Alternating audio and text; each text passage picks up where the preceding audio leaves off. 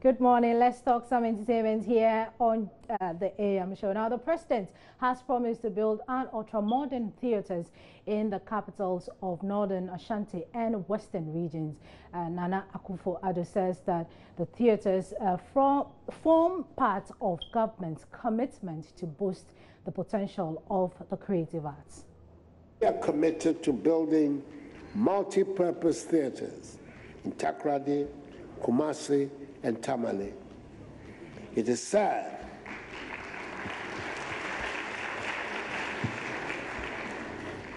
that it has taken this long, but we shall make good this serious omission in artistic and cultural infrastructure. He was speaking at the 10th anniversary of Ghana International School's annual drama night.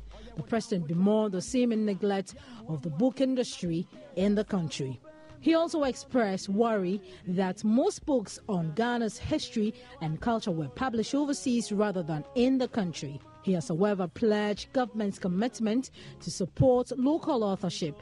My government has put in place plans to promote the literary arts by encouraging our writers and publishers to produce books that portray our rich culture.